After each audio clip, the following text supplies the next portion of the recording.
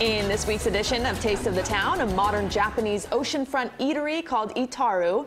The name is a play off the Japanese word for the fifth element. Its sister restaurant is in London, and it's already a smash hit with royalty and celebrities alike. And as CBS 4's Lisa Petrillo reports, this is a spot that's a treat for all of the senses.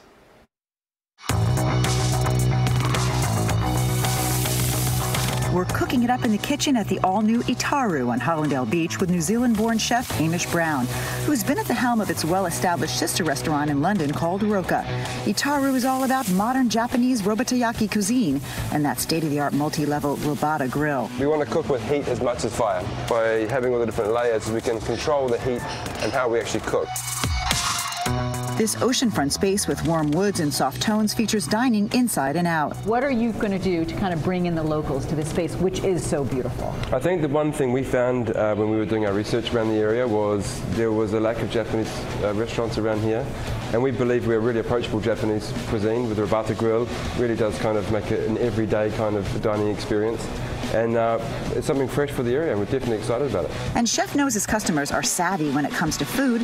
That's thanks to the computer generation. The general public's knowledge of what cooking techniques and how to cook and what ingredients are out there has changed dramatically over the last 10 years. Especially here, not so much here, but even in the UK, it's changed dramatically. People know what they're going to eat. People know more than some of the cooks in my kitchen, I tell you. The sashimi platter for two is a virtual sculpture of different fish, from salmon to fatty tuna, scallops, and more. In respect to Japanese presentation, the cutting of the fish is obviously really important for the flavors and textures. Just trying to make it a little bit special for our customers. And my favorite, tuna tartare with quail egg and caviar. Super rich. A little bit of acidity, saltiness from the caviar.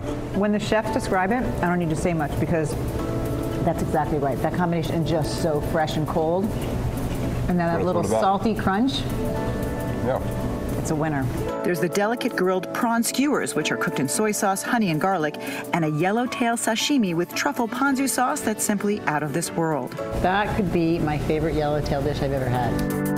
So what do you want the vibe to be here on a Friday, on a Thursday, on a Saturday night? We want this place to be like a big lounge room for people. A place where people can come in, they feel comfortable in here. We're a neighborhood restaurant. It's a place you can pop into any time. We're hoping it's going to be the place people come to meet. Speaking of meat, check out this beautiful robata grilled filet served with trumpet mushrooms that are inside a magnolia leaf. It just feels like such a special dish. Yeah, for us, it's a real great reflection of modern Japanese food. We end our meal on a lavish dessert platter, a Japanese popsicle, fruit, guava mochi, and a chocolate pudding with a gooey liquid green tea filling. I'm attacking this chocolate green tea pudding. Tell me how many days we're open here at Etaru? So we're open 7 nights, and weekends are open lunch as well, and brunch on a Sunday. Oh. This is a very special Taste of the Town on Hallandale Beach. I'm Lisa Petrillo, CBS 4 News. Etaru is located at 111 South Surf Road in Hallandale Beach. I'm totally sold. That looks amazing. Yeah, that's right up your alley. It seemed like Lisa really enjoyed herself, too. Imagine how many yellowtail dishes Lisa has tried in her career and in her life, and that's what she says is maybe her #1.